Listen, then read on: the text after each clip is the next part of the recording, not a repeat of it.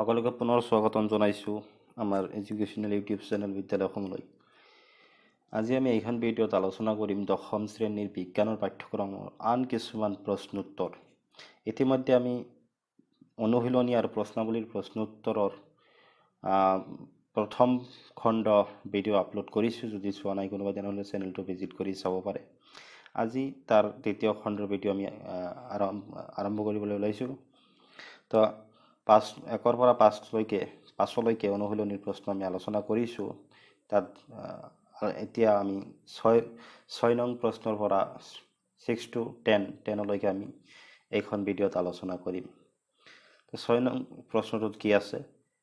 তলৰ ৰাসায়নিক সমীকৰণসমূহ সন্তুলন কৰা। ইয়াত ৰাসায়নিক বিক্ৰিয়াসমূহ দিয়া আছে। দিয়া আছে HNO3 অৰ্থাৎ nitric acid plus calcium hydroxide acid আৰু ক্ষাৰৰ মাজত কি হৈছে? বিক্ৰিয়া হৈছে। এচিড আৰু ক্ষাৰ,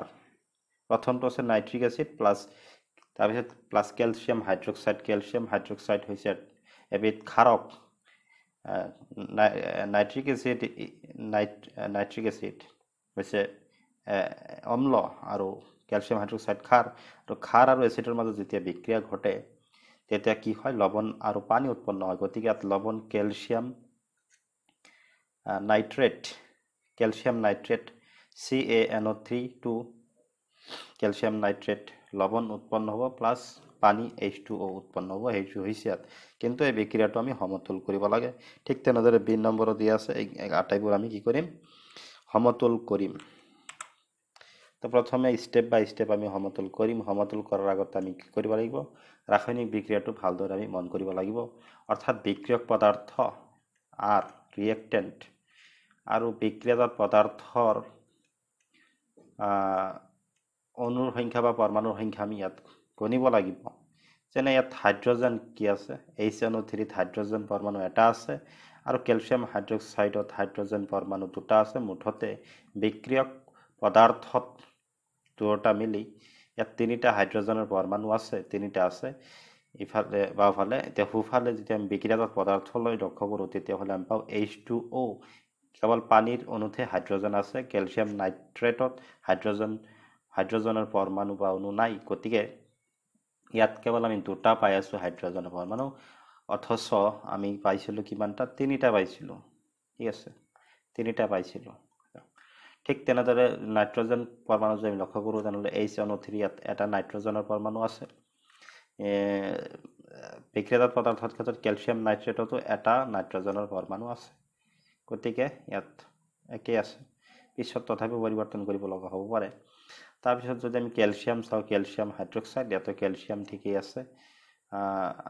অক্সিজেন O3, ইফালে O3 HNO3 O3 3টা অক্সিজেনৰ পৰমাণু আছে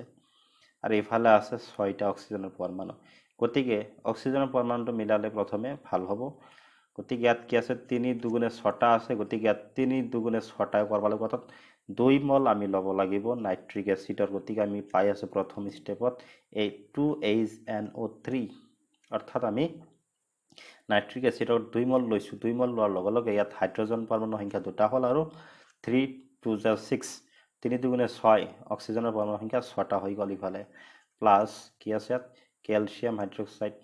পিছত চোৱা যাব এইখিনি কি হয়, পিছত চাম আমি। এনেকৈ বিক্ৰিয়াটো ইফালে কেলছিয়াম একেই ৰাখোঁ, calcium nitrate CaNO3 plus water H2O। সেইটো হ'ল প্ৰথমটো ষ্টেপ। এতিয়া আমি চাওঁ কোনখিনি মিলিল। ইয়াতে হাইড্ৰজেন পৰমাণু 2টা, ইফালে হাইড্ৰজেন পৰমাণু 2টা মিলি গ'ল। হাইড্ৰজেন পৰমাণু সংখ্যা ইফালে 3 2 6 অক্সিজেন পৰমাণু 6টা আছে আৰু লগতে 6টা নাই। ইফালে যেহেতু কেলছিয়াম হাইড্ৰক্সাইডৰ লগতে অক্সিজেন পৰমাণু আছে, কেইটা আছে? 2টা আছে। OH ব্ৰেকেটত 2 মানে অক্সিজেন 2টা আছে, হাইড্ৰজেন 2টা আছে। গতিকে 6টা আছে অক্সিজেন পৰমাণু। ইফালে কিমানটা হ'ল? ইফালে হ'ল অক্সিজেন পৰমাণু ইফালে 6টা নহয় 8টা আছে। ইফালে 6টা আৰু ইফালে 2টা, 8টা আছে। মুঠতে 8টা আছে। ইফালেও যদি চাওঁ 3 2 6 আৰু ইফালে এটা আছে 7টা গতিকে আমি ইয়াত কি কৰিব পাৰোঁ সেকেন্ড স্টেপত আমি 2H2O কৰিব লাগিব গতিকে সেকেন্ড স্টেপত আমি 2H2O কৰিব লাগিব 2HNO3 আমি একেবাৰতে কৰিব পাৰোঁ কিন্তু একেবাৰত কৰিব গ'লে কিবা কাৰণে ভুল হ'ব পাৰে ৰিয়েকশ্যনটো কিমান সহজ বা টান ৰিয়েকশ্যনৰ যিটো প্ৰকাৰ আছে কেনেকুৱা জটিল হ'লে যেনেকুৱা এইটো ৰিয়েকশ্যন অলপ জটিল আছে তেনে ক্ষেত্ৰত আমাৰ গণনাৰ ক্ষেত্ৰত হিচাপত খেলিমেলি হ'ব পাৰে এবাৰত যদি আমি কৰিব যাওঁ সমতুল গতিকে ষ্টেপ ৱাইজ কৰিলে প্ৰব্লেম নহ'ব তেনে ক্ষেত্ৰত গতিকে আমি 2H2O অৰ্থাৎ পানীৰ 2 মল অণু ল'লোঁ 2 মল পানীৰ অণু লৈছোঁ এতিয়া চাওঁ কি হ'ল এতিয়া ইফালে হাইড্ৰজেন 4টা হৈ গ'ল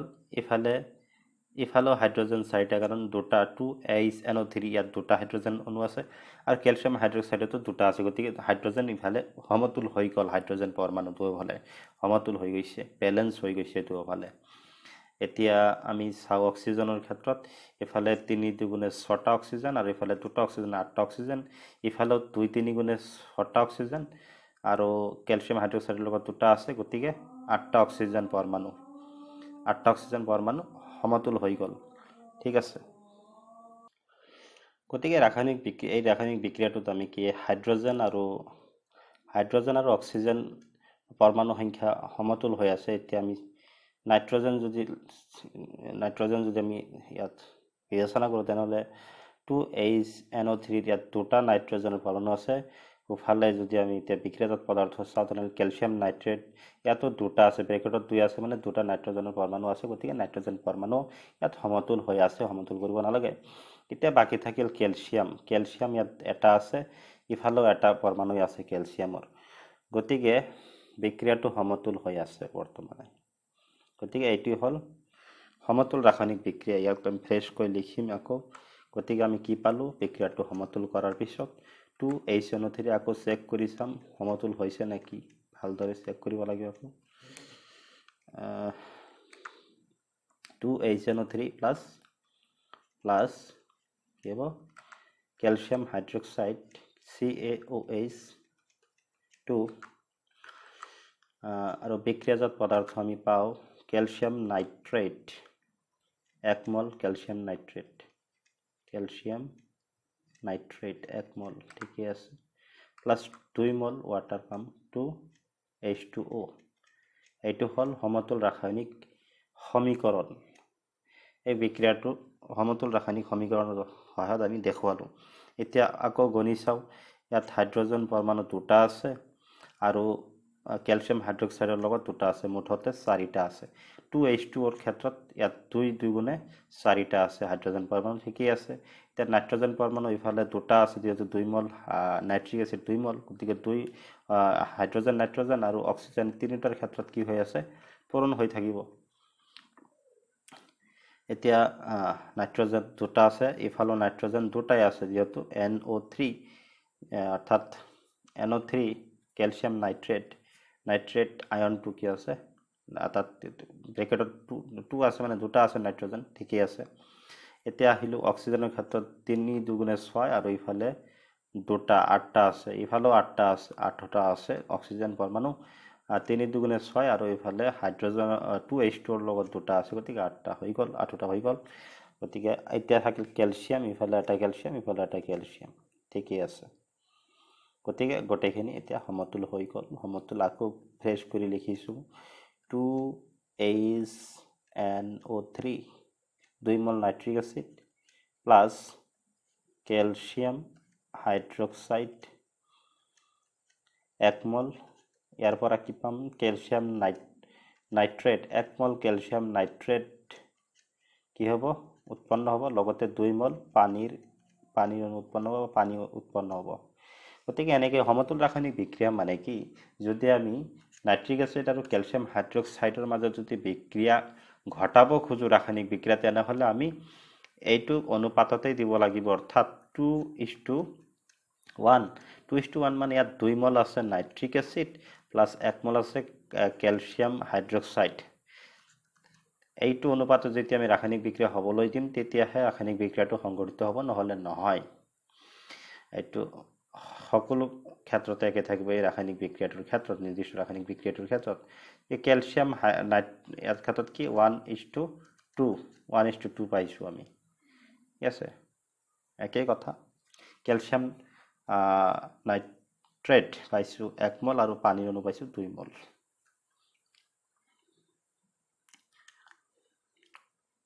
ঠিক আছে এগেইন হোক এটা নেক্সট রাসায়নিক বিক্রিয়া পরবর্তী রাসায়নিক বিক্রিয়াটো আমি সমতল কৰিম সহজ আছে এইটো অলপ কি আছে sodium hydroxide NaOH sodium hydroxide is a base এবিট কি ক্ষারক বা ক্ষার প্লাস H2SO4 অর্থাৎ হাইড্রোজেন সালফেট যাক সালফিউরিক অ্যাসিড বলিও কোৱা হয় এবিট অ্যাসিড সালফিউৰিক অ্যাসিড এই দুটা বিক্ৰিয়ক পদাৰ্থৰ মাজত বিক্রিয়ক পদার্থ আর আছে রিয়েক্টেন্ট আছে যেতিয়া বিক্রিয়া হবলৈ দিয়া হ'ব তেতিয়া আমি কি পাও যেহেতু acid base reaction two acid base হইছে আকো অর্থাৎ বেস প্রথমটো আছিল ক্ষারক আর দ্বিতীয়টো হইছে সালফিউরিক অ্যাসিড সোডিয়াম হাইড্রোক্সাইড ক্ষারক আর H2SO4 অর্থাৎ সালফিউরিক অ্যাসিড হাইড্রোজেন সালফেট অ্যাসিডৰ লগত কি হইছে বিক্ৰিয়া ঘটিছে ইয়াৰ ফলত লবণ আৰু পানী উৎপন্ন হ'ব লবণ কি হ'ব সোডিয়াম সালফেট লবণ উৎপন্ন হৈছে লগতে পানী H2O পানী উৎপন্ন হৈছে এটো হ'ব এতিয়া আমি বিক্রিয়াটো সমতুল কৰিব লাগে ইয়াত সমতুল কৰাৰ আগতে আমি চাব লাগিব ইয়াত Na2 আছে কিন্তু ইয়াত NaOH আছে অর্থাৎ বিক্ৰিয়কৰ ক্ষেত্ৰত সোডিয়াম হাইড্ৰোক্সাইডত যদি আমি চাওঁ তেনেহ'লে সোডিয়াম পৰমাণু এটা আছে কিন্তু লৱণৰ ক্ষেত্ৰত সোডিয়াম সালফেটত দুটা পৰমাণু আছে সোডিয়ামৰ গতিকে প্ৰথমটো স্টেপত আমি কি কৰিব লাগিব দুটা কৰিব লাগিব দুটা আমি কেনেকৈ কৰিম গতিকে 2 মল আমি লম অৰ্থাৎ 2 ৰে পূৰণ কৰিম 2 মল হ'ব তেনে 2 মল সোডিয়াম হাইড্ৰোক্সাইড আমি লম তেনেহ'লে সোডিয়াম পৰমাণু দুয়োফালে দুটা সমতুল হৈ যাব প্লাস H2SO4 এটা কৰি চাও কিমানখিনি মিলে ফার্স্ট স্টেপত Na2SO4 plus H2O চাও কিমানখিনি মিলিল ইফালে সোডিয়াম দুটা আছে ইফালে সোডিয়াম দুটা আছে ঠিকই আছে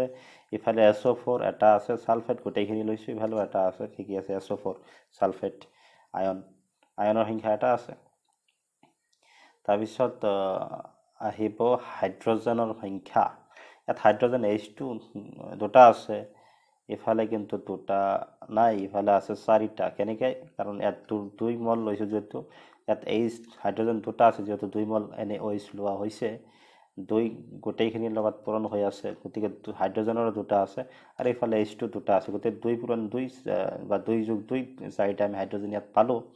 ইফালে চাৰিটা কৰিব লাগিব গতিকে চাৰিটা কৰিবলৈ হলে যেটো H2 আছে H2 আমি 2 মল ললে চাৰিটা হৈ যাব গতিকে নেক্সট স্টেপত আমি হেতু কৰিব লাগিব গতিকে 2NaOH 2 মল সোডিয়াম হাইড্ৰোক্সাইড প্লাস 1 মল H2SO4 1 মলে থাকিব তাৰ পিছত আমি কি পাম বিক্ৰিয়াজাত পদাৰ্থ হিচাপে Na2SO4 অৰ্থাৎ সোডিয়াম সালফেট লবণ প্লাস 2H2O এটা 2 মল আমি লৈছো এতিয়া মিলাই চাও কিমানখিনি মিলিছে সোডিয়াম দুটা আছে ইফালে সোডিয়াম দুটা আছে সোডিয়াম পৰমাণু দুটা আছে ঠিকই আছে সোডিয়াম পৰমাণু ব্যালেন্স হৈ আছে এতিয়া হাইড্ৰোজেন ইফালে দুটা আছে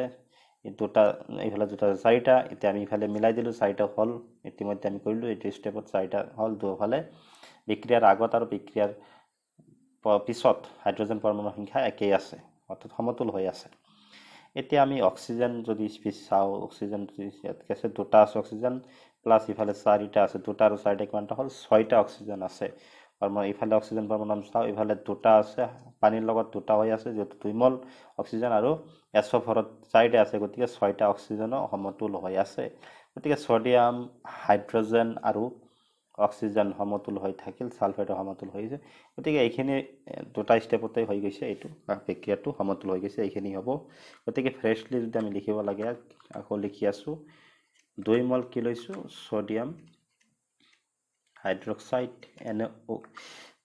NaOH plus H2SO4 hydrogen sulphate বা সালফিউরিক অ্যাসিড 1 মল সালফিউরিক অ্যাসিড লোৱাইছে ইয়াৰ ফলত যে বিক্ৰিয়াজাত পদাৰ্থ পোৱা গৈছে লবণ আৰু পানী লবণটো হৈছে sodium Na2SO4 sodium sulphate plus 2 মল পানী 2H2O আমি গণি চাইছো যে সমতুল হৈছে তথাপিও আকৌ এবাৰ গণি চাও যদি কিবা কাৰণে ভুল হৈ যাব পাৰে 2Na দুটা আছে ইয়াত সোডিয়ামৰ পৰমাণু ইফালে দুটা আছে ইফালেও দুটা আছে সমান আছে তাৰপিছত অক্সিজেনৰ পৰমাণু কি আছে ইফালে দুটা আছে আৰু ইফালে চাৰিটা আছে মুঠতে ছয়টা আছে সোঁফালে ছটা বিক্ৰিয়াৰ পিছত বিক্ৰিয়াত পদাৰ্থৰ ক্ষেত্ৰত ছটা পাব লাগিব টোটেল পৰমাণু অক্সিজেন পৰমাণু ছটা ইয়াত SO4 লগত 4 পৰমাণু আছে অক্সিজেনৰ আৰু 2H2 লগত আছে দুটা গতিকে ছটা আছে ঠিকই আছে আৰু বাকি থাকিল কি হাইড্ৰোজেন পৰমাণু ইফালে হাইড্ৰোজেন দুটা চাৰিটা ইফালে চাৰিটা আছে হাইড্ৰোজেনৰ চাৰিটাই আছে গতিকে সমতুল হৈ আছে এতিয়া সালফাৰ ইফালে এটা সালফাৰ গতিকে মিলি আছে গতিকে এইটো সমতুল হৈ আছে সমতুল হৈছে ঠিকে আছে এতিয়া গতিকে আমি নেক্সট বিক্ৰিয়ালৈ সোনকালে যাব লাগিব নেক্সট যেটো ৰাসায়নিক বিক্ৰিয়া আছে পৰৱৰ্তী ৰাসায়নিক বিক্ৰিয়া কেমিক্যাল ৰিঅ্যাকশনটো ইয়াতে আছে সোডিয়াম ক্লোৰাইড উইথ লবণ সাধাৰণ নিমখ যে আমি খাও ঘৰত ব্যৱহাৰ কৰো হে হৈছে সোডিয়াম ক্লোৰাইড NaCl ঠিক আছে এটা মই এটা কথা কৈ আছো সোডিয়ামে কি কৰে সোডিয়াম প্লাস Na প্লাস অৰ্থাৎ ক্যাটায়ন গঠন কৰে আৰু সালফেট আয়নটো আমি জানো যে SO4 গতিকে ইয়াৰ 2 এই ইয়াৰ দুটা গতিকে দুটা কি লব লাগিব আমি 2 Na+ লব লাগিব তেতিয়াহে সালফেটৰ লগত কি হ'ব আয়নীয় বান্ধনী দ্বাৰা বান্ধ খাব যাৰ কাৰণে কি হৈছে ইয়াত Na2 হৈছে আৰু SO4 হৈছে কাৰণ সালফেট আয়ন এটা ললে হ'ব কিন্তু দুটা লব লাগিব 2Na = Na2 সেম ইকুইভ্যালেন্ট হেগানে এনেকৈ লিখা হয় যত দুটা লব লাগিব আমি সোডিয়াম আয়ন তেতিয়াহে হ'ব এখানে Na2SO4 সংকেতটো হৈছে আমি বহুত আগতো আলোচনা কৰিছো বহুত এটা ভিডিওত হয়তো তাত বহুতে চোৱা নাই ভিডিওত ভিউ আহা নাই বেলেগ কথা যেখানে হক sodium chloride plus silver nitrate Ag silver রাসায়নিক সংকেত Ag silver nitrate okay nitrate NO3 sodium chloride plus silver nitrate দুটাই লবণৰ লগত লবণ বিক্ৰিয়া কৰিছে গতিকে উলট পালট হয় দুটা বেলেগ লবণ পাম আৰু কি পাইছো এটা সিলভাৰ ক্লোৰাইড লবণ is a salt plus sodium nitrate বেলেগ এটা সল্ট বেলেগ এটা লবণ যিকে নহক এতিয়া আমি কি কৰিব লাগে সমতুল কৰিব লাগে সমতুল চাও ইয়াত সোডিয়াম এটা আছে ইফালেও এটা আছে পৰমাণু সোডিয়াম এটাই আছে এতিয়া সাউ ক্লোরিন ইফালে সোডিয়াম ক্লোরাইড এটা আছে সিলভার ক্লোরাইড এত ক্লোরিন পরমাণু এটা আছে বা আয়ন হিসাবে ধৰিলো ক্লোৰাইড আয়ন এটা আছে ঠিক আছে তাৰ পিছত সিলভাৰ ইফালে এটা আছে ঠিকই আছে তেনেহলে কি আছে আৰু তেনেহলে NO3 ইফালে এটা আছে গতিকে এক সমতুল কৰাৰ কোনো প্ৰয়োজন নাই অলৰেডি সমতুল হৈয়ে আছে বিক্ৰিয়াটো অলৰেডি সমতুল হৈয়ে আছে The chemical reaction is already balanced. গতিকে আমি ব্যালেন্স করার কোনো দরকারই নাই একই থাকিব এক মলই থাকিব 2-3 মল লোৱাৰ আৰু কোনো দৰকাৰে নাই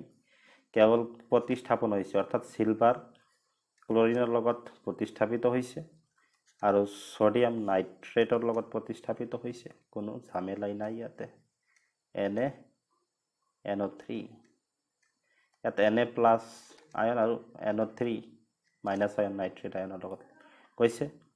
ঠিক তেনেদৰে Ag+ অৰ্থাৎ ক্যাটায়ন আৰু ক্লোৰাইড আয়ন এই দুটাই হৈছে প্ৰতিস্থাপিত হৈছে আয়নীয় বান্ধনী বা ইলেক্ট্ৰোলিটিক বান্ধনীৰ দ্বাৰা বান্ধ খাইছে আৰু সিলভাৰ ক্লোৰাইড আৰু সোডিয়াম নাইট্ৰেট উৎপন্ন কৰিছে গতিকে সমতুল কৰাৰ দৰকাৰ নাই এইটোই হ'ব সমতুলেই আছে সোডিয়াম ক্লোৰাইড প্লাস কি আছে সিলভাৰ নাইট্ৰেট AgNO3 বিক্ৰিয়াটোৰ পৰা আমি পাইছো silver chloride AgCl plus sodium nitrate NaNO3 ঠিক আছে তাৰ পিছত next D number বিক্ৰিয়াটো barium chloride BaCl2 plus H2SO4 সালফিউৰিক acid আৰু লবণৰ মাজত বিক্ৰিয়া ঘটিছে গতিকে আমি কি পাম লবণ আৰু এসিডেই পাম বেলেগ আৰু কি পাম BaCl অৰ্থাৎ barium sulphate plus HCl hydrochloric acid উৎপন্ন হৈছে বিক্ৰিয়াটোক আমি কেৱল কি কৰিব লাগে এই ক্ষেত্ৰত সমতুল কৰিব লাগে সৰি প্ৰশ্নটো আকৌ চাই আছো মোৰ অলপ সন্দেহ হৈ আছে প্ৰশ্নটো ঠিক আছে সন্তুলন কৰিব দিছে ঠিক আছে এটো এই ৰাসায়নিক বিক্ৰিয়াটো কিজানি সন্তুলিত হৈ থাকিব পাৰে নাজানো চাই লও এত বেৰিয়াম আছে এটা ইফালো বেৰিয়াম এটা আছে ঠিক আছে এত Cl2 দুটা আছে ক্লোৰিন ইফালে এটা আছে গতিকে আমি HCl দুই মল লব লাগিব নেক্সট স্টেপত ঠিক আছে এটো নাই BaCl2 H2SO4 গতিকে আমি দুই মল লৈ চাও তাৰ পিছত যদি আৰু লাগে স্টেপ লব লাগিব এনেকে দুই মল HCl আমি লব লাগিব এতিয়া ক্লোৰিনৰ দুটা হল 2HCl পৰা দুটা ক্লোৰিন ইফালে Cl2 দুটা ক্লোৰিন মিলি গৈছে SO4 এটা আছে ইফালে SO4 এটা আছে ঠিকই আছে বেৰিয়াম ইফালে এটা আছে ইফালে বেৰিয়াম এটা আছে তে হাইড্ৰোজেন H2 এটা আছে 2H দুটা H2 ইকুইভ্যালেন্ট সমতুল্য সমান একই 2H H2 ইফালেও একই হল গতিকে এইটোই হ'ব এটা স্টেপতে মিলি গল গতিকে আমি কি পালো ফাইনালি অলপ ফ্ৰেশ কৈ লিখি আছো মানে এইটো লিখিলেই হল এবাৰ লিখিলেই হল BaCl2 barium chloride plus H2SO4 barium chloride এটা সালফিউৰিক এসিডৰ লগত বা হাইড্ৰোজেন সালফেট বুলি ক'ব পৰা যায়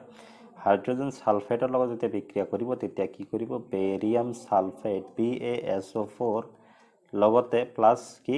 2 মল hydrochloric acid 2HCl hydrogen chloride HCl hydrogen chloride বা হাইড্ৰোক্লোৰিক এসিড উৎপন্ন কৰিব গতিকে এটা ৰাসায়নিক বিক্ৰিয়াটো সমতুল হৈ গৈছে এতিয়া আমি 7 নম্বৰ প্ৰশ্নলৈ আহিছো 7 নম্বৰ প্ৰশ্ন তলৰ বিক্ৰিয়াবোৰৰ বাবে সন্তুলিত ৰাসায়নিক সমীকৰণবোৰ লিখা একে ইয়াত কেৱল আখৰেৰে লিখা আছে তাক আমি ৰাসায়নিক সংকেত কেমিক্যাল ফৰ্মুলা হিচাপে কৰিব লাগে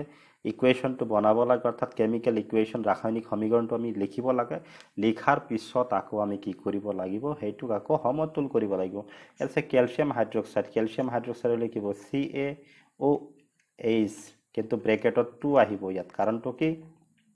কাৰণটো ক্যালসিয়ামে 2+ আয়ন গঠন কৰে ক্যাটায়ন 2+ কিন্তু হাইড্রক্সাইড আয়নটো কি 1- বা মাইনাস গতিকে আমি কি দুটা 2 মল লব লাগিব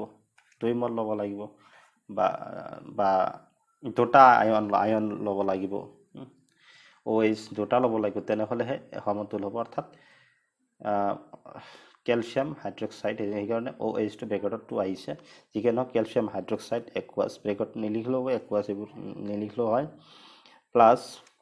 মানে একুয়াস সলিড লিকুইড এগুলো স্টেট কোনটো অবস্থাত থাকিব যৌগ এটা বা মৌল এটা ক্যালসিয়াম হাইড্রক্সাইড প্লাস কার্বন ডাই অক্সাইড অর্থাৎ CO2 বিক্রিয়াটো দিয়া আছে কেবল আমি লিখিব লাগে ক্যালসিয়াম কার্বনেট অর্থাৎ CaCO3 ক্যালসিয়াম 2+ আর কার্বনেটো 2- গতিকে সেই কারণে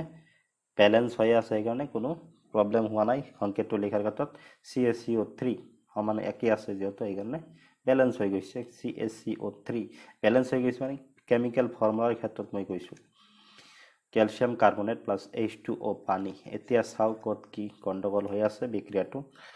ইয়াত ক্যালসিয়াম এটা আছে ইফালেও এটা আছে ঠিকই আছে বিক্রিয়ক পদাৰ্থৰ ক্ষেত্ৰতো ক্যালসিয়াম হাইড্ৰক্সাইডত এটা পৰমাণু আছে ক্যালসিয়ামৰ আৰু ক্যালসিয়াম কাৰ্বনেট বিক্ৰিয়াজাত পদাৰ্থৰ ক্ষেত্ৰতো এটাই আছে ঠিকই আছে এটা কাৰ্বন চাও কাৰ্বনও ঠিকই আছে অক্সিজেনটো হয়তো ঠিক নাই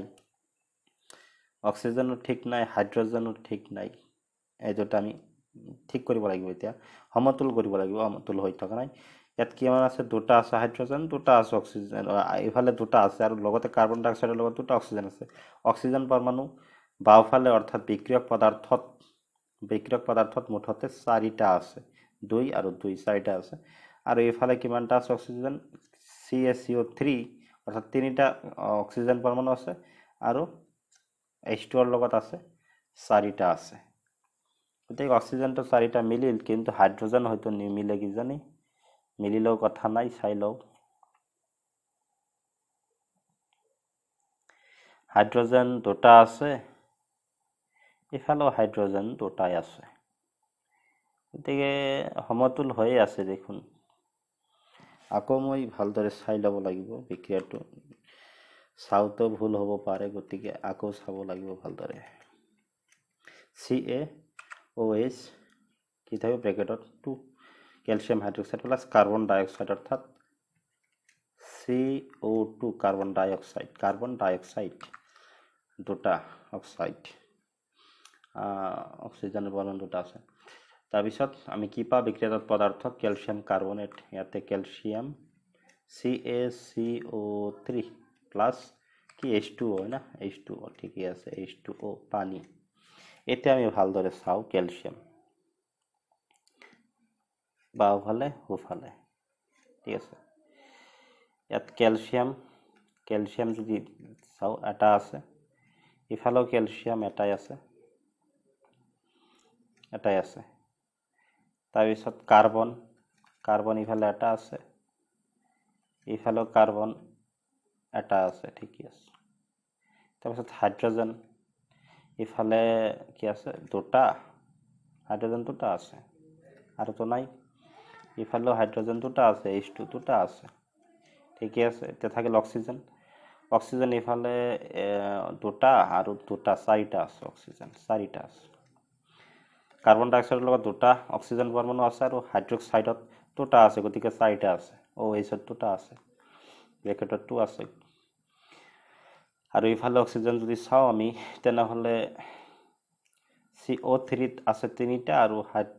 হাইড্ৰোজেন অক্সাইড বা পানীৰ লগত এটা আছে গতিকে ইয়াতো চাৰিটা আছে গতিকে অলৰেডি ব্যালেন্সড হৈ আছে The chemical reaction is already balanced গতিকে ব্যালেন্স কৰাৰ দৰকাৰ নাই সমতুল হৈ আছে ইতিমধ্যে ঠিক আছে নেক্সট chemical reaction পাইছো zinc Zn zinc plus silver nitrate AgNO3 silver nitrate অলপ আগত আমি যে পালো silver nitrate zinc nitrate হ'ব অৰ্থাৎ zinc nitrate NO3 zinc nitrate copper 2 plus zinc or 2 plus হয় কি জানি zinc 2 plus হয় গতিকে এনেকুৱা ব্ৰেকেটত 2 আহিবটা 2 আহিব কাৰণ জিংকে 2 প্লাস আয়ন গঠন কৰে আৰু NO3 টো হৈছে মাইনাস গতিকে ইয়াৰ এটা আছে দুটা আছে উল্টাই দিব লাগিব অৰ্থাৎ সমীকৰণটো লেখাৰ ক্ষেত্ৰত Zn NO3 ক্ষেত্ৰত ব্ৰেকেটত 2 আহিব এইটো হ'ব জিংক নাইট্ৰেট প্লাস সিলভাৰ মানে Ag এটা সমতুল কৰিব লাগিব হয়তো ইয়াত কেনেকৈ সমতুল কৰিম চাই লও ইয়াত জিংক এটা আছে ঠিকই আছে জিংকৰ ক্ষেত্ৰত সিলভাৰৰ ক্ষেত্ৰতো ঠিকই আছে কেৱল NO3 ক্ষেত্ৰত ঠিক নাই NO3 ক্ষেত্ৰত মানে চাও ইয়াত কিমানটা আছে নাইট্ৰজেন ইয়াত আছে দুটা আৰু অক্সিজেন আছে 3 দুগুণে 6টা কিন্তু ইয়াত কি আছে অক্সিজেন ইয়াতে কিমান আছে তিনিটা আছে 6টা কৰিব লাগে গতিকে আমি নেক্সট স্টেপত 2 মল ললেই মিলি যাব 2 মল লব লাগিব অৰ্থাৎ সিলভাৰ নাইট্ৰেট আমি 2 মল ললেই মিলি যাব ৰাসায়নিক বিক্ৰিয়াটো সমতুল হৈ যাব বিখ্যাকে একো নাই zinc nitrate NO3 ব্ৰেকেটত 2 plus silver এতে আমি চাও মিলাই চাও জিংক ঠিকই আছে এটা ইফালে দুফালে বিক্ৰিয়াৰ আগত আৰু বিক্ৰিয়াৰ পিছত বিক্ৰিয়ক পদাৰ্থৰ ক্ষেত্ৰত বিক্ৰিয়াজাত পদাৰ্থৰ ক্ষেত্ৰত একেই আছে তাৰপিছত 2Ag দুটা আছে এটো পিছত মিলাম সিলভাৰ দুটা আছে ইফালে এটা আছে এটো মিলাব পৰা যাব 2Ag ইফালে দি দিম আমি একই কথা 2 মল লম সিলভার তা এইখিনি মিলিল না নাই নাইট্রোজেন দুটা আছে আৰু অক্সিজেন 6টা আছে ইয়াত নাইট্ৰোজেন দুটা আছে আৰু অক্সিজেন 6টা আছে মিলি গৈছে গতিকে আৰু এটা স্টেপ ইয়াত আমি লব লাগিব যত আমি সিলভার খিনি মিলালেই হ'ব Zn zinc plus 2 mol AgNO3 অর্থাৎ সিলভার নাইট্রেট হৈ গল 1 মল জিংক নাইট্রেট আমি পাই আছো জিংক নাইট্রেট প্লাস ইয়াত 2 মল লব লাগিব সিলভার তেনেহলে দুয়োফালে সিলভার ইফালে দুটা হল মিলি গল গতিকে ফাইনালি আমি সমতুল ৰাসায়নিক বিক্ৰিয়াটো পালো গতিকে এটো আমি আকৌ ফ্ৰেশ কৰি যদি লিখিব লাগে তেনেহলে Zn zinc plus লিখাত অলপ প্ৰবলেম হ'ল আকৌ লিখি আছো অলপ ভালকে জিংক 1 মল আছে জিংক ধাতু জিংক প্লাস 2 মল কি আছে সিলভার নাইট্রেট AgNO3 ঠিক আছে ইয়াৰ পৰা আমি সমতুল কৰিছো কি পাইছো 1 মল জিংক নাইট্ৰেট অৰ্থাৎ ZnNO3 ব্ৰেকেটত 2 প্লাস সৰি টেকনিক্যাল প্ৰবলেম হ'ব ঠিক হৈছে হ'ব এতিয়া প্লাস 2Ag 2 মল সিলভার ধাতু লব লাগিব এইটো হল সমতুল হৈ গ'ল এতিয়া তাৰ পিছত আছে সি নম্বৰ এলুমিনিয়াম অৰ্থাৎ Al এলুমিনিয়ামৰ ৰাসায়নিক সংকেত Al plus copper chloride CuCl2 হ'ব কাৰণটো হৈছে কপাৰে 2+ আয়ন গঠন কৰে আৰু ক্লোৰিনে ক্লোৰাইড আয়ন গঠন কৰে ক্লোৰাইড Cl- গতিকে ৰাসায়নিক সংকেতৰ ক্ষেত্ৰত কি উল্টি যাব না নাই তাতে 2+ আছে ইয়াত 1- আছে মানে 1 আছে এটা আছে গতিকে আমি সি দুটা ল'ব লাগিব ক্লোৰাইড তেতিয়াহে একে হ'ব সমান হ'ব আৰু কি হ'ব সংযোজিত হ'ব আৰু কপাৰ ক্লোৰাইড লবণ গঠন কৰিব যিকে নহওক এলুমিনিয়াম প্লাস কপাৰ ক্লোৰাইড ইয়াৰ পৰা কি পাইছো আমি এলুমিনিয়াম ক্লোৰাইড এবাম ঠিকই আছে এলুমিনিয়াম ক্লোৰাইড হলে কি হ'ব এলুমিনিয়ামে 3+ আয়ন গঠন কৰে কাৰণটো হৈছে এলুমিনিয়ামে 3টা ইলেক্ট্ৰন বহিঃকক্ষৰ ইলেক্ট্ৰন এৰি দিয়ে আৰু ক্লোৰিনে এটা গ্ৰহণ কৰিব পাৰে গতিকে এনেকুৱা আছে গতিকে ইয়াৰ যেতিয়া আমি এলুমিনিয়াম ক্লোৰাইডৰ ৰাসায়নিক সংকেত লিখিম তেনেহলে AlCl3 তিনিটা এটা এলুমিনিয়াম কেটায়নৰ লগত তিনিটা কি হ'ব লাগিব ক্লোৰাইড আয়ন থাকিব লাগিব তেনেহলেহে এলুমিনিয়াম ক্লোৰাইড উৎপন্ন হ'ব গতিকে AlCl3 পাম এলুমিনিয়াম ক্লোৰাইড প্লাস কপাৰটো কপাৰে থাকিব কপাৰ ধাতু এজ সলিড গোটা অৱস্থা থাকিব এতিয়া আমি সমতুল কৰিম প্ৰথম স্টেপ আগতে চাই লওক ইফালে এলুমিনিয়াম এটা আছে ইফালেও এটা আছে এলুমিনিয়াম ঠিকই আছে সমতুল হৈ আছে ইফালে কপাৰ এটা আছে ইফালে কপাৰ এটা আছে ঠিকই আছে কিন্তু ক্লোৰিন দেখুন ঠিক নাই ইফালে দুটা আছে ইফালে তিনটা আছে গতিকে আমি কি কৰিব পাৰো 2 3 গুণে 6 দুফালে আমি কি কৰি 6টা কৰিব পাৰো ইফালে দুটা আছে ইফালে তিনটা আছে গতিকে আমি ইয়াৰ লগত সেকেন্ড স্টেপত 3 কৰি দিলো ইফালে Cu তাৰ আগতে আমি 3 যদি পূৰণ কৰিও CuCl2 3 মল কপাৰ ক্লোৰাইড তেনেহলে কি হল 3 2 গুণে 6 হৈ গল ইফালে আমি কি কৰো ইয়াত 2 কৰিব লাগিব যেহেতু 3টা আছে গতিকে 2 মল লব লাগিব এতিয়া আমি কি পালো 6টা পালো ঠিক আছে এতিয়া আৰু এটা স্টেপ হ'ব এতিয়া এলুমিনিয়াম ইফালে এটা আছে ইফালে দুটা আছে হৈ যাব পিছত কথা নাই কিন্তু ক্লোৰিনটো মিলিছে ক্লোৰিন 2 3 গুণে 6 3 2 গুণে 6 ক্লোৰিন মিলিছে কপাৰ ইফালে তিনিটা আছে ইফালে নেক্সট স্টেপত এতিয়া মিলি যাব গতিকে এলুমিনিয়াম আমি দুটা কৰিব লাগে গতিকে নেক্সট স্টেপত আমি 2 ৰে পূৰণ কৰিম অৰ্থাৎ 2 মল লম এলুমিনিয়াম প্লাস 3 মল কপাৰ ক্লোৰাইড CuCl2 এতিয়া মিলি যাব একেবাৰে সমতুল হৈ যাব 2Al এলুমিনিয়াম ক্লোৰাইড Cl3 ললো প্লাস ইফালে তিনিটা আছে কপাৰ গতিকে কপাৰৰ 3 মল ইফালে লব লাগিব গতিকে এইটো হল ফাইনাল সমতুল ৰাসায়নিক বিক্ৰিয়াটো ফ্ৰেশলি যদি আমি লিখো আকৌ তেনেহলে আমি কি 2 মল এলুমিনিয়াম প্লাস 3 মল কি আছে কপাৰ ক্লোৰাইড CuCl2 ইয়াৰ পৰা আমি বিক্ৰিয়াজাত পদাৰ্থ কি পাও 2 মল এলুমিনিয়াম ক্লোৰাইড অৰ্থাৎ 2 মল AlCl3 এলুমিনিয়াম ক্লোৰাইড প্লাস 3 মল কি পাম C3Cu কপাৰ ধাতু পাম গতিকে এটো হ'ব সমতুল ৰাসায়নিক বিক্ৰিয়া নেক্সট ডি নম্বৰ কি আছে বিক্ৰিয়াটো ৰাসায়নিক বিক্ৰিয়াটো আছে barium chloride BaCl2 Ba2 plus একে হ'ব BaCl2 বেৰিয়াম ক্লোৰাইড বিক্ৰিয়াটো কি জানি আগতে পাইছো নেকি নাজানো যিকে নাও potassium sulphate potassium sulphate K2 হ'ব K2SO4 পটাসিয়াম সালফেট তাৰ কাৰণ হৈছে পটাসিয়ামে K+ আয়ন গঠন কৰে আৰু সালফেট আয়নটো কেনেকৈ SO4 গতিকে দুটা লব লাগিব আমি পটাসিয়াম আয়ন দুটা লব লাগিব তেতিয়া হলেহে বিক্ৰিয়াটো সম্ভৱ হ'ব অৰ্থাৎ K2 লব লাগিব K2SO4 এটো হল পটাসিয়াম সালফেটৰ ৰাসায়নিক সংকেত কেমিক্যাল ফৰ্মুলা ইয়াৰ পৰা কি পাইছো বেৰিয়াম সালফেট পাইছো লগতে প্লাস কি পাইছো potassium chloride KCl potassium chloride KCl potassium K+ আয়ন গঠন কৰে আৰু ক্লোৰিন Cl- ক্লোৰাইড গঠন কৰে দুটা একে আছে আয়নৰ সংখ্যা গতিকে একে থাকিব KCl ঠিক আছে ইয়াক আমি এতিয়া স্টেপ বাই স্টেপ কি কৰিম সমতুল কৰিম গতিকে চাব লাগিব প্ৰথমে বেৰিয়াম ইফালে বেৰিয়াম এটা আছে ইফালে এটা আছে ঠিকই আছে K2 আছে ইফালে কিন্তু K এটা আছে গতিকে নেক্সট স্টেপত আমি 2 K মিলাব লাগে অৰ্থাৎ ইয়াত দুটা থাকিব লাগিব দুটা থাকিবলৈ ইয়াত 2 মল ললে হল পটাসিয়াম ক্লোৰাইড গতিকে নেক্সট স্টেপত পটাছিয়ামটো আগতে মিলাই লওঁ মিলি যাব সোনকালে বেৰিয়াম ক্লোৰাইড প্লাছ K2SO4 ইয়াৰ পৰা আমি BaSO4 প্লাছ 2 মল ললো পটাছিয়াম ক্লোৰাইড এতিয়া গণি চাওঁ কি হল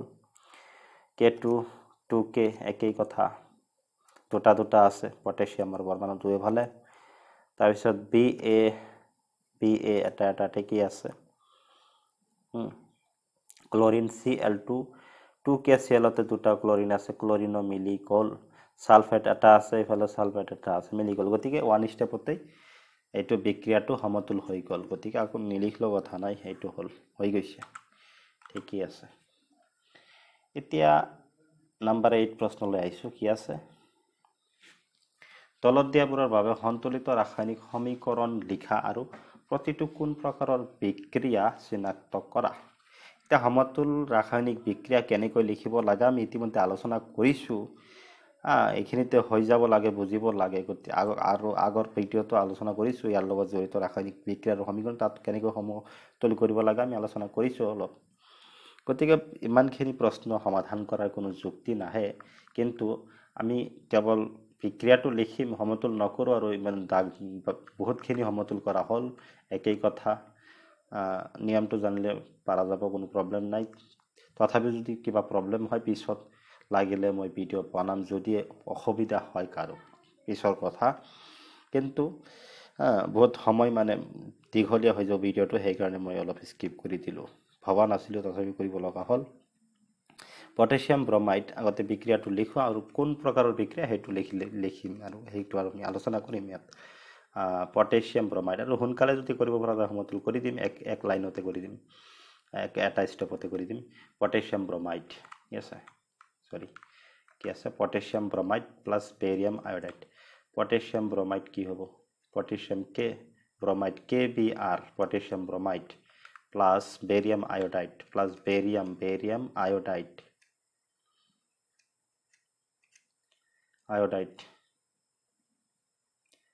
এনে I2 হবো তাহলে কারণ Ba2 plus are I minus হয় গতিকে BaI2 বেরিয়াম আয়োডাইড হল দুটাই কি জানি লবণ হয় লবণ দুটাই ইয়াৰ পৰা আমি কি হৈছে পটাছিয়াম আয়োডাইড পাইছো পটাছিয়াম আয়োডাইড পাম পটাছিয়াম আয়োডিনৰ লগত যাব অৰ্থাৎ Ki পাম পটাছিয়াম আয়োডাইড Ki প্লাস আৰু কি বাকি থাকিল বেৰিয়াম ব্ৰমাইড থাকিল বাকি বেৰিয়াম ব্ৰমাইডে হ'ব গতিকে BaBr এটা স্টেপতে সমতুল কৰিব পাৰো আমি কেনেকৈ চোৱা ইয়াত কি আছে K আছে হা আৰু I এটা আছে কিন্তু ইফালে দুটা আছে I2 গতিকে ইয়াৰ আগতে Ki আমি দুই মল ললে কি জানি সোনকালে মিলি যাব লাগে কৰি চাও KBr plus BaI2 barium iodide ইয়াৰ পৰা 2Ki দুই মল লৈছো potassium iodide plus barium bromide মিলি যাব লাগে চাও সোনকালে আয়োডিন দুটা আছে ইফালে দুটা আছে পটাছিয়াম আৰু এটা স্টেপ কৰিব লাগিব পটাছিয়াম ইফালে এটা আছে গতিকে 2Kbr ল'ব লাগিব 2Kbr প্লাস BaI2 তথাপি কৰি আছো আৰু 2Ki প্লাস BaB সৰি টেকনিক্যাল প্ৰবলেম হৈ যায় মাঝে মাঝে মানে লেখাৰ ক্ষেত্ৰত অসুবিধা আহি পৰে ঠিকে নহক 2K ঠিকে আছে I2 2I একই কথা I2 2I মিলিল BA ঠিকে আছে BR নিমিলিল গতিকে ইয়াতে দুটা দিলো 2BA 2BR ঠিকে আছে 2BA 2BR অলপ প্ৰবলেম আহিল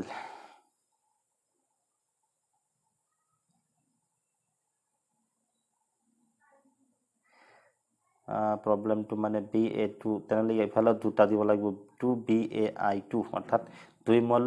বেৰিয়াম আয়োডাইড লৈছো এতিয়া চাও কি হয় এতিয়া BA দুটা ইফালে BA দুটা মিলিল ঠিক আছে BR দুটা মিলিছে BR ইয়াতো দুটা আছে মিলিছে ঠিক আছে এতিয়া K2 আয়োডিন টু চাও বলে 2 আৰু 2 চাৰিটা আছে আয়োডিন কিন্তু ইয়াত আছে 4 2 নলয় ইয়াত 4 লব লাগিব তেনেহলে আমি 4 অলপ সোনকালে কৰি আছো তো এনেকুৱা হৈ আছে কাৰণে 4 ললে মিলি যাব লাগে 4k ইফালে 4k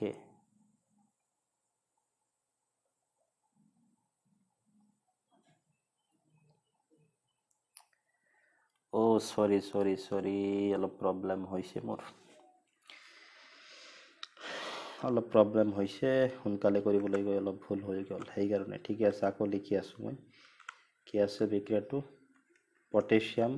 bromide KBr plus barium iodide অসুবিধা নাই একো হ'ব পাৰে বেৰিয়াম আয়োডাইড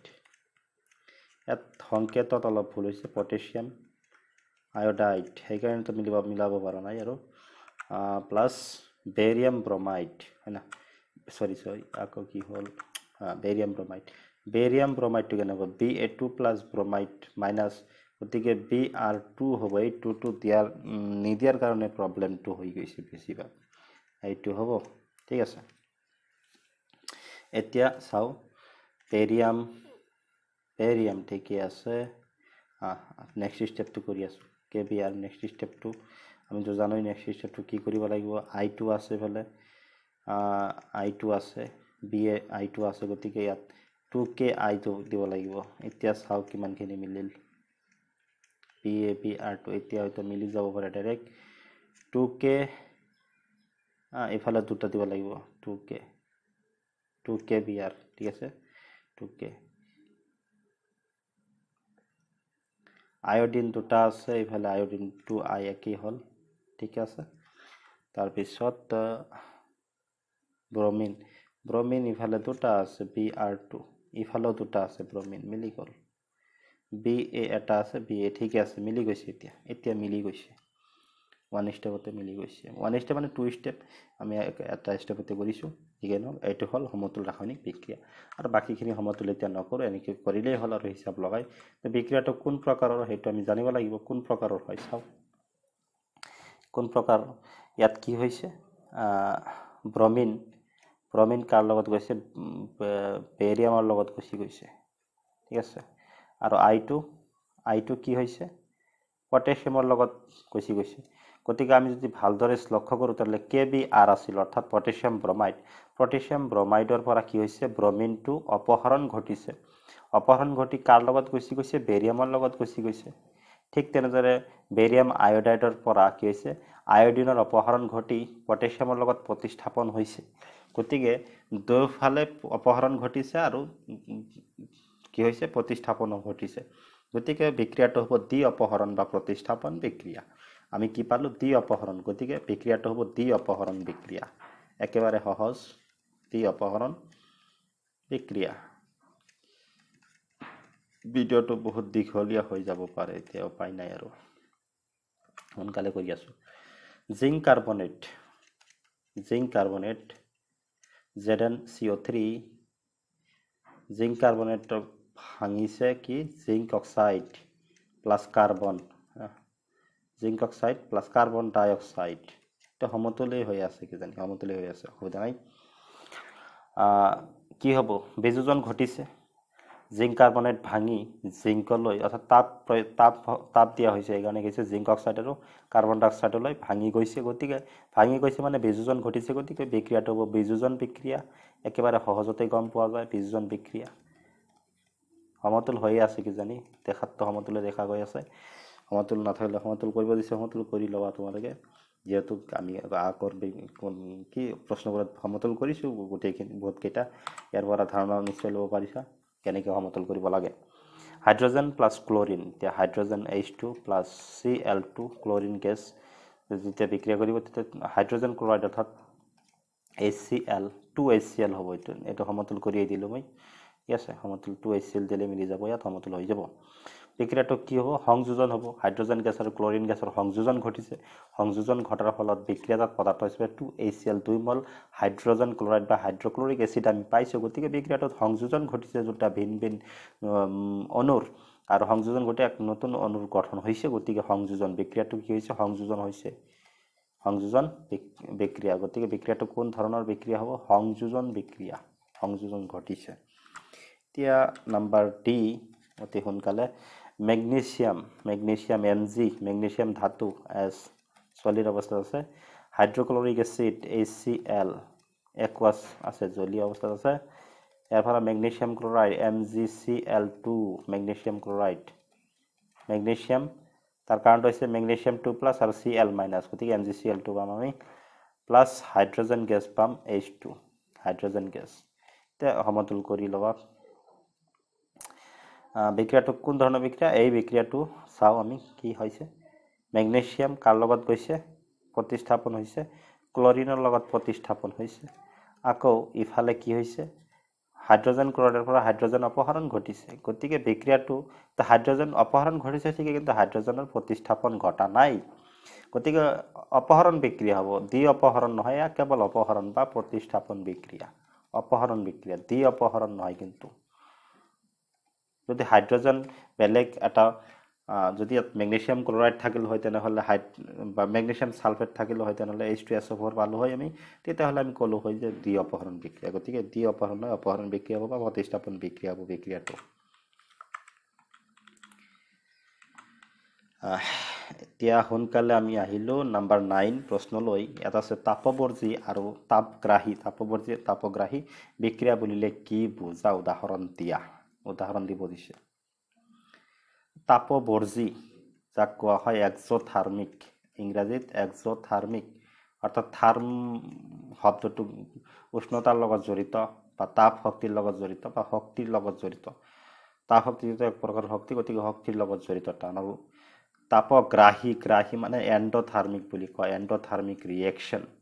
এক্সোথাৰ্মিক ৰিয়েকশন আৰু এন্ডোথাৰ্মিক ৰিয়েকশন এই দুটা টাৰ্মৰ পৰা আমি গম পাই আছো এক্সো মানে কি এৰি দিয়া যেতিয়া কোনো এটা বিক্ৰিয়াত বিক্ৰিয়ক পদাৰ্থ বা কোনো এটা বিক্ৰিয়াৰ পৰা যেতিয়া বিক্ৰিয়ক পদাৰ্থৰ পৰা যে বিক্ৰিয়াজাত পদাৰ্থ উৎপন্ন হ'ব আৰু সেই বিক্ৰিয়াজাত পদাৰ্থটোৱে বা বিক্ৰিয়া হোৱাৰ সময়তে যদি কি কৰে পদাৰ্থবোৰে বিক্ৰিয়ক পদাৰ্থ বা বিক্ৰিয়াজাত পদাৰ্থবোৰে কি কৰে তাপ শক্তি বা শক্তি কি কৰে পৰিবেশলৈ বা কোনো এটা তন্ত্ৰলৈ কি কৰে এৰি দিয়ে তেনেহলে বৰ্জন কৰে অৰ্থাৎ বৰ্জন কৰে তাক আমি কম তাপবৰ্জী মানে বৰ্জন কৰা শব্দটোৰ পৰা বৰ্জী আহিছে তাপবৰ্জী বিক্ৰিয়া আৰু যদি এন্ডোথাৰ্মিক অৰ্থাৎ যদি পৰিবেশ বা তন্ত্ৰৰ পৰা তাপ গ্ৰহণ কৰে তাপ শক্তি লাগে বিক্ৰিয়াটো হ'বলৈ কোনো এটা ৰাসায়নিক বিক্ৰিয়া সংঘটিত হ'বলৈ তেনেহলে তেনেধৰণৰ ৰাসায়নিক বিক্ৰিয়াক আমি কম তাপগ্ৰাহী এন্ডোথাৰ্মিক ৰিয়েকশন ইয়াত মই ভালদৰে নোট কৰি লিখি ৰাখিছো যাতে সকলোৱে অতি সহজে বুজিব পাৰে ঠিক আছে গতিকে ইয়াত আমি কেনেদৰে লিখিম উত্তৰটো এনেদৰে ভালদৰে লিখিম নিজৰ ভাষাত লিখিম কিন্তু টাৰ্মিনোলজি সায়েন্সৰ ব্যৱহাৰ কৰিব লাগিব যি ধৰণৰ ৰাসায়নিক বিক্ৰিয়াত কি হয় বিক্ৰিয়াজাত পদাৰ্থ হিচাপে তাপ শক্তি বা শক্তি নিৰ্গত হয় বা বৰ্জিত হয় তাক তাপবৰ্জী বিক্ৰিয়া বুলি কোৱা হয় আকৌ কৈছো যি ধৰণৰ ৰাসায়নিক বিক্ৰিয়াত বিক্ৰিয়াজাত পদাৰ্থ অৰ্থাৎ প্ৰডাক্টস বিক্ৰিয়াজাত পদাৰ্থ হিচাপে তাপ শক্তি বা শক্তি নিৰ্গত হয় বা বৰ্জিত হয় তাক তাপবৰ্জী বিক্ৰিয়া বুলি কোৱা হয় উদাহৰণস্বৰূপে কোনো পদাৰ্থৰ দহনৰ ফলত কি হয়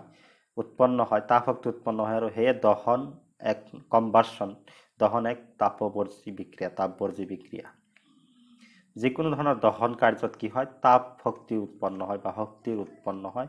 এই শক্তিখিনি কি হয় পৰিবেশলৈ বা তন্ত্ৰ এটালৈ বৰ্জন হয় নিৰ্গত হয় গতিকে দহন যি হৈছে এক ৰাসায়নিক বিক্ৰিয়া কম্বাসন ইজ এ কেমিকেল ৰিয়েকশন আৰু এই দহনটো কেনে ধৰণৰ ৰাসায়নিক বিক্ৰিয়া ই এক তাপবৰ্জী এক্সোথাৰ্মিক তাপবৰ্জী ৰাসায়নিক বিক্ৰিয়া তাপবৰ্জী এৰ উদাহৰণটো আমি লৈছো কাৰ্বনৰ দহন যেতিয়া কাৰ্বনৰ দহন কৰি যেনেকা খৰি বা কোনো এটা যিকোনো বস্তু খৰি কাঠ প্লাষ্টিক হ'ব পাৰে যিকোনো যেতিয়া আমি কি কৰো পুৰো তাক জুইত পুৰা দিও